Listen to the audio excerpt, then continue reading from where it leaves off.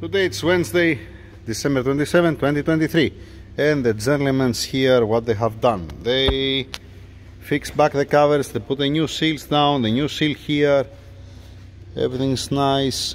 They put it properly, nice. You have, no, here, you know what needs to be done? It comes the pipe for the charcoal canister solenoid. Alright? The pipe, it passes under the wiring and then it comes out from this side and goes here. So I need to remove the plugs from the ignition coils and then pass it from down. I'll gonna do it, and then we're gonna get another one cable tied here. You see that there was before one? Yeah, don't put it now. No, this you can put it now. This one, there is one that's it's holding down. Okay, we can find it. No worries. Never mind. All right. Now they clean the valley with a vacuum cleaner. They clean the surface here. Nice. Okay. Beautiful. And the new PCV, it's here. The PCV has a date 05/22. All right. Now let's go inside of the engine room to see the remaining things of the intake manifold. Hey, you put back the belt, nice. The pulley, we said that the pulleys didn't have any problem, it was nice, it didn't have any weird sound or something. Splendid. So from here we're done for now, at least. Let's go to see the intake manifold. Let's have a look at the intake manifold. Now, what I have done: fuel rail, fuel injectors here, the wiring harness for the throttle, this is for the charcoal canister that continues out, this is for the runners inside and the actuator, the solenoid. Alright, this is a check valve that goes back, that's supplying vacuum on the reservoir and it's continuing front to the solenoid. This is for the charcoal canister down, that goes to the intake manifold. Nice. The bracket for the wiring, for the throttles. Yeah, keep it there. The frame, the seal, the aluminium piece. It's not the time now to install it, just have it there. Plastic, how's it called now, this one, velocity, anyhow, these funnels that goes front of the throttles. Alright, gaskets, bolts, intake air temperature sensor, map sensor, clamp, yeah, the safety, the two bolts for the actuator, fine because different. The throttles, it's been washed, it's nice and clean like any other time. I have said that, I don't know, 1 million times still now, that when it gets sludge between the butterfly, between the throttle and the housing of the throttle, and cannot make this movement, it's going to give you that it cannot make the adaptation for the throttle. And the only thing what you have to do is just clean the throttles and you're going to be fine. It's happening all the times, not the first time. So then the headache. Headache is this one, this is not. I went with a brake cleaner and with one rag I spray on the rag and I clean the rubber seal all around. It doesn't lift up, it's staying in place, it's nice and soft. Here where it's overlapping, because this, when they're applying it, it's not, it's liquid. You can see here how it looks like, all right? In some cases, what I'm doing, because you have this line here, I'm just applying a little bit of sealant, one light film of sealant, only at this point, not all over the place, only at this point. It's not that much important, because it's been calculated some leak, and this is after the throttles. Before the throttle, sorry, it's not after the throttle. So it does have vacuum here. Here it's sucking air only. And the intake manifold. The intake manifold is here since Saturday, full of oil. Yay, lovely. I have to go to wash it 3-4 times until it comes nice and clean. Yeah, detergent, washing it, and then at the end I have to blow it to clean it, to dry it very well, to don't have any moisture, any humidity on it. Any water. Okay, that's the plan, like any other time. Let's do that to finalize the car. Let's see where am I now. Intake manifold, it's been washed. Outside looks nice. Okay, this mark here is from the stupid foam that has here. That's for the sound and it doesn't make any sense. If you're asking me, I'm cancelling this one and this one. First, I'm asking the owner. If he doesn't want the owner and he wants to keep it, it's his choice. But for me, this foam here and the other two that are going under the intake, I'm removing it. I'm cancelling it. Let me make it upside down to see how it looks like inside. And that's how it looks like inside. No oil anymore. Nice. Yeah. Classic. This need to go away. The sticker, the stupid sticker that they're putting a sticker inside the intake manifold, go figure out. This one, do not keep it inside. Throw it in the garbage. Like any other time, I took it away. Alright. I haven't sanded it. I just removed the oil and the carbon here from the ports. Okay. You see a little bit of corrosion here, but not on the surface where it's sealing the gasket. That's amazing. That's a new one. That's a good one. A new one, actually. Fine. Now, you see the difference, this color with this color. Some people, they're saying that this is zinc. I have no clue. It might be, it might not be. It doesn't matter. Why? Because after 4 to 5 years, it becomes like that. Okay? So I don't know if it's zinc or if it's the magnesium or whatever. It's magnesium, aluminum and zinc. So the same thing here inside. Here what you see, these pieces here, this was like this once upon a time. It was like this once upon a time. Not like this. Alright? Then it's okay, it's fine, there is no problem at all with the seal all around. Inside it is what it is. Yeah. Let's make it upside down. From outside. Outside, nice and dry and clean. You see one mark here. This is from the stupid foam that comes here, that sits back here. Alright, that's why I'm saying that I'm removing it. This is rear, near to the driver, near to the firewall. Alright, and then the front one, what do you see front here? Here there is another one, stupid rubber. So, see how it looks like. I don't know if you can tell or if you can understand what I'm saying through the phone. Through the camera. You see these small holes all the way here, and there is also here. If I put the rubber, you're still gonna have a perfect match here, and that's the reason why I'm not putting the stupid foam back in place. I hope that I make myself clear here. Then the seal that has here the runners, it's nice. I mean, when I'm turning it, it has a good resistance. It's not turning freely. It's not good to turn freely. The same thing with the fitting, this fitting. It looks like that the seal inside, it's active. It became hard and to spin freely again. You see that it's nice and beautiful. The same thing also with this one. Where is it? Here. It doesn't spin freely, and you see it feels like it has a rubber inside. How it's supposed to feel. Excellent, amazing, beautiful. So, now take a look, Mr. Roma. What I'm gonna do, like any other time, putting the throttles on this plate, dressing it, put the wiring, and then going outside on the car to see that it doesn't have a fault related to the throttles, to make the adaptation. The adaptation of the throttle position. Yeah. And then when I do that, then I'm gonna close it and I'm gonna start putting it together. Why I'm not painting it? I don't have a paint, I don't have a spray, first, and second, I stop painting the intake manifolds. This is one exception that I open it. Okay, I open it because I saw that from outside that's nice and clean and it didn't have any corrosion. I mean, if I see from outside,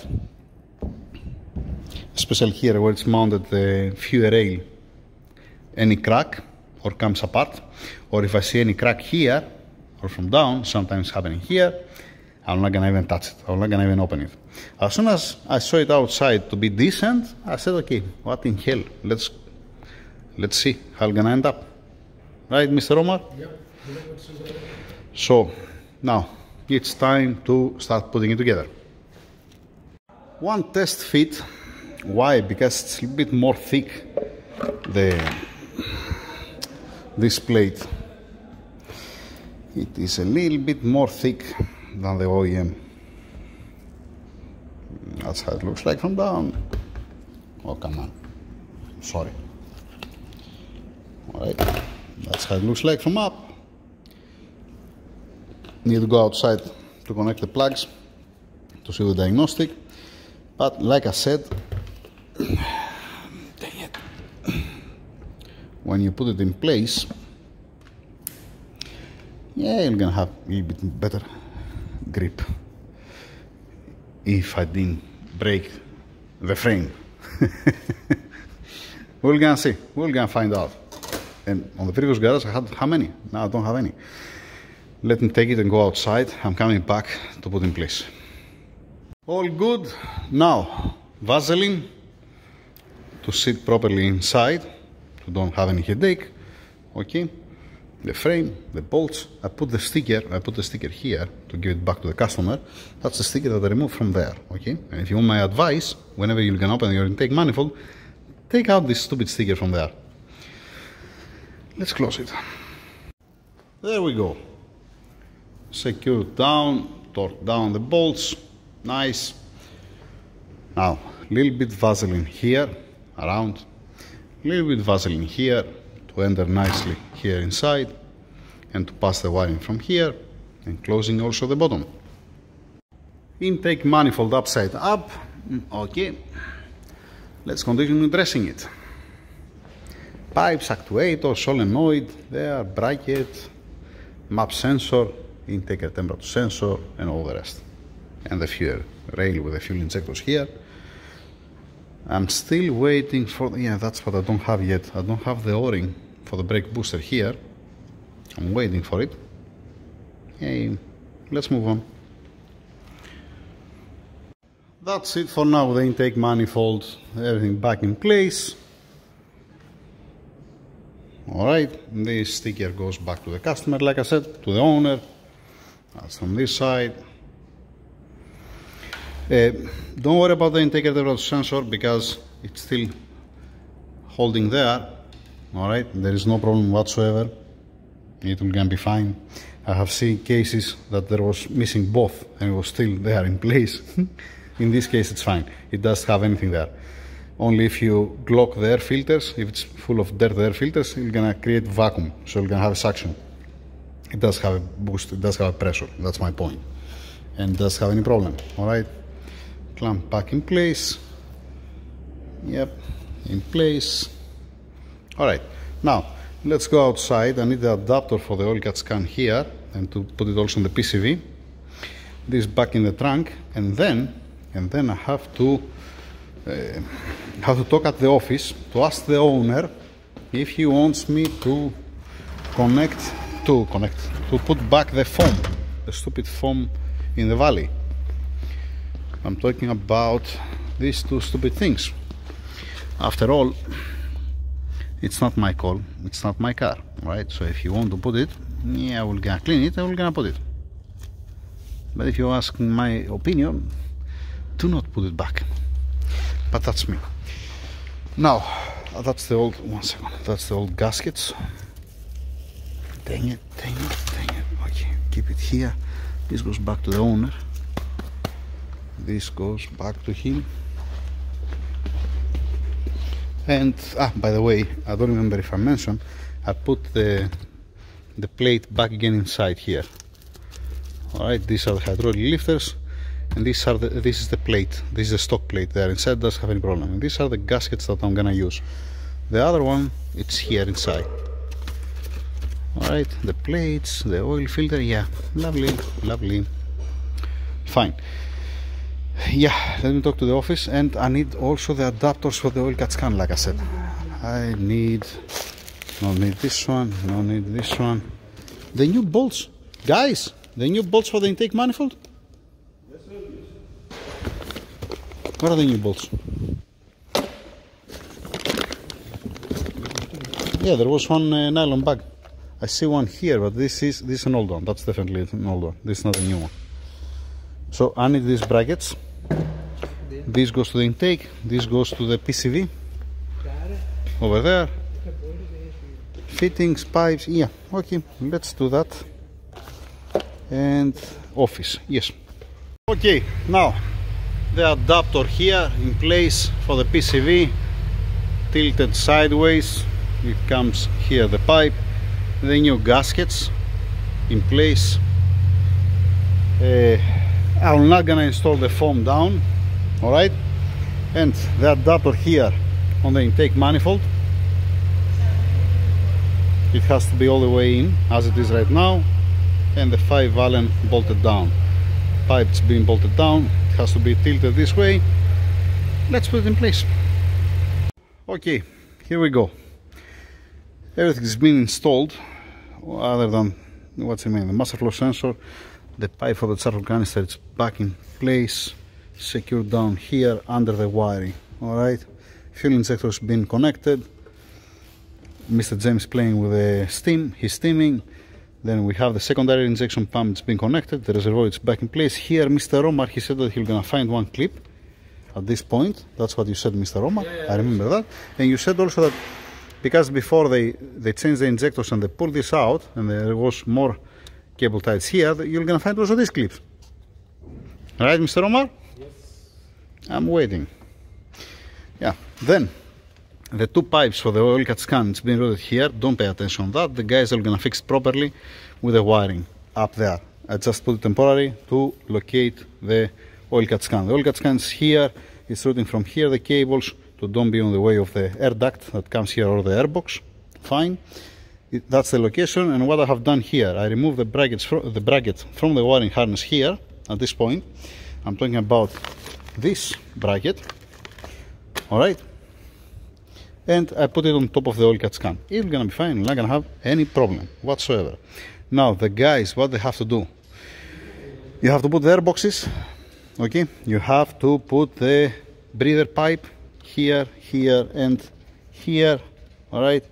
You have to put a coolant, then remind to Omar this clip here and these clips here, alright. I have to run the adaptation for the camshafts, right? Yes. Right.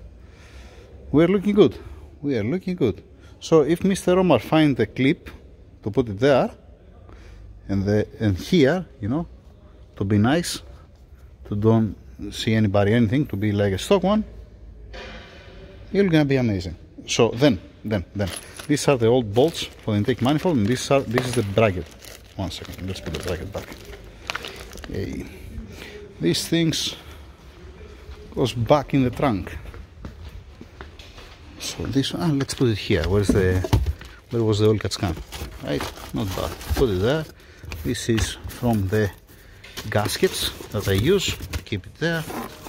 All right, fine. Splendid, lovely. Then okay, all the rest it's for the guys. I'm gonna show you how they're gonna fix the pipe here. They're gonna fix it nicely to don't be only with one cable tied, like I said. All right, it's not being bent so much here, it's fine. You're gonna breathe, it's okay. You don't have so many options on any class, that's the thing. The coolant temperature sensor already connected. Map sensor, intake, manifold, what manifold? Throttle valve body, the solenoid for the actuator, vacuum lines all connected, brake booster back in place, the 25 torques there for the plastic for that. Yes, I already torqued down the fuel feed here on the rail. Calls down, nice. So they fix back again the clip here. Nice. Now what's pissing me off? It's pissing me off that's missing this stupid thing here, this one, and that the wiring, because whoever changed the fuel injectors, he pulled it. If you saw the previous video before I touched it, there was a cable tied here, there was another cable tied here. Yeah, that's it for now.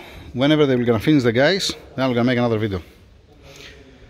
Thank you, over and out.